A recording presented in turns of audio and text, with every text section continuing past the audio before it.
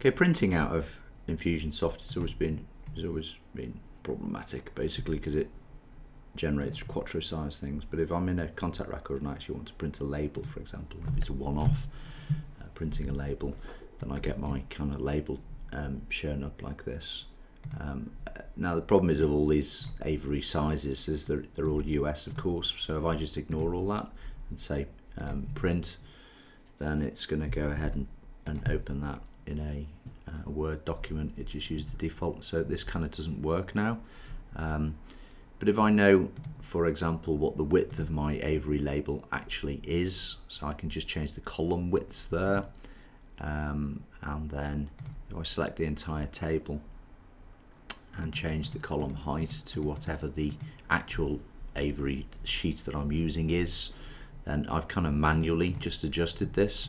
Now obviously nothing's going to print on this sheet. I could, if I wish to, go ahead and kind of delete those rows out if I wanted to.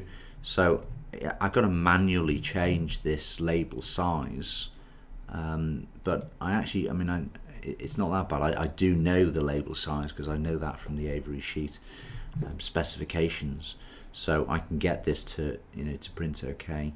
Now obviously the formatting, you've got to use the right size labels.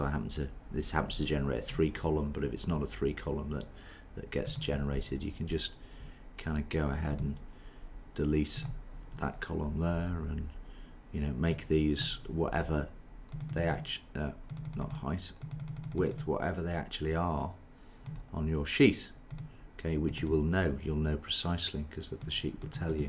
And then so we've manually set it up, reformatted it, and then you just go ahead and print that, and that would actually work. So it's horrible, it's a horrible workaround, but it can be done. And obviously if you're doing mass labels, it generates the same thing, and you just have to change it around before you print.